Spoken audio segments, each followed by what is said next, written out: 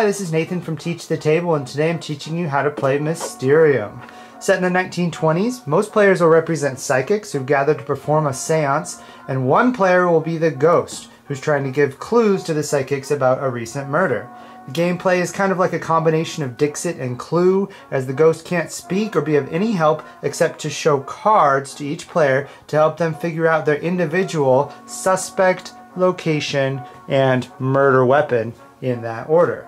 The game's played cooperatively, and you have only 7 turns represented by hours on the clock here in which to complete each individual's task, after which the psychics will get one final vision from the ghost up here and take a vote on which player's suspect is the actual true culprit.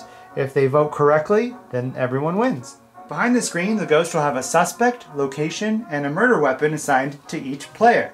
All the psychics will start with their intuition token on the progress board for the suspects, indicating that they need to figure out who their suspect is correctly before they can move on. The ghost will put one or more vision cards in front of a single psychic player to try to clue them in on which suspect is theirs, and then move the token behind the screen to remind themselves of who already got clues.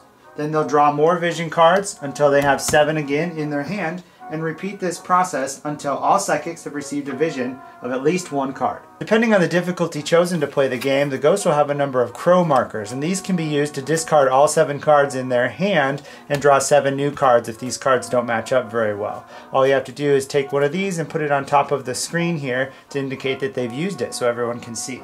After the ghost has given vision cards to all the players, a sand timer is started and players can discuss at will. Before the timer runs out, each psychic can do 2 things. First, they'll place their intuition token on one of these suspects that they think the ghost is trying to clue them in on. Second, if they want to, they can place 1 or more clairvoyancy tokens pointing to another psychic's intuition token to indicate that they either agree or that they disagree with their choice. Players can't place more than 1 clairvoyancy token on each intuition token, and they couldn't place one on their own intuition token. But it is possible that one intuition token will have clairvoyancy markers from multiple players. After you use these tokens, they'll be discarded to the clock up here, but they will come back to your hand at the start of the 4th turn, so use them wisely. The purpose of clairvoyancy tokens is to give you points on this clairvoyancy track, which will give you more clues towards the true culprit at the end of the game. Once the sand timer runs out, no more tokens can be played or moved, and the ghost will indicate to each psychic if their intuition token was placed correctly or incorrectly. If a player guessed correctly, the ghost would flip over the card behind their screen to indicate that. Any players that had clairvoyancy tokens that agreed with it will get points on the clairvoyancy track, and then the player who guessed correctly will get to move their intuition token up to the next progress board to do locations next. They take the correct card, put it inside their sleeve, like so, and discard any vision cards that they had.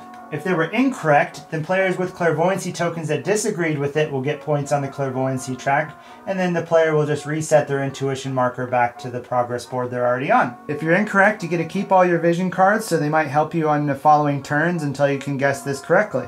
Once a psychic has correctly guessed all 3 cards, they're going to move their intuition marker up to the final board up here, and they'll get clairvoyancy points for each turn remaining in the game.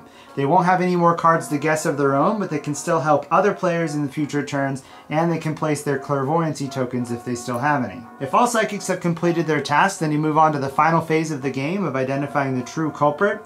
Otherwise, at the end of each turn, you just keep moving the clock forward by 1 hour, and hopefully before the end of the 7th hour, all players will have guessed all their cards and have their intuition token on the final board. Hopefully all psychics have collected their 3 cards before time ran out, and now they'll group the cards together on the table with a number underneath for voting purposes. One of these groups will contain the true culprit of the murder.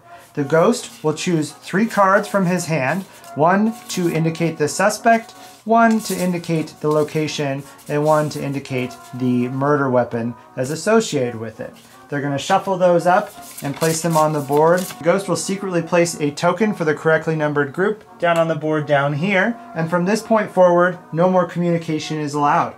Now a secret vote will take place, and it goes in the order of the clairvoyancy track. At some points in the track, a new card will be revealed, and then at some points, if you hit someone's clairvoyancy marker, then they have to place a voting token. The votes are on the back of the clairvoyancy tokens. They all have numbers, so they're going to choose a number according to what they think is the correct group. In this example, at 0, a card is revealed. Everyone can see that. Move up to 5, second card is revealed. Now at 6, blue would have to vote, so they choose one of their clairvoyancy tokens and place it inside of their sleeve to keep it secret. Now at 7, third card is revealed, and yellow now has to vote. So they choose one, put it in their sleeve. And then the last one is the pink player, which would vote.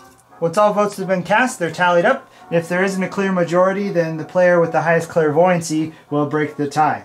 Finally, you reveal who the true culprit was, and if the majority was correct, then everyone wins and the ghost can rest in peace. If not correct, then everyone loses.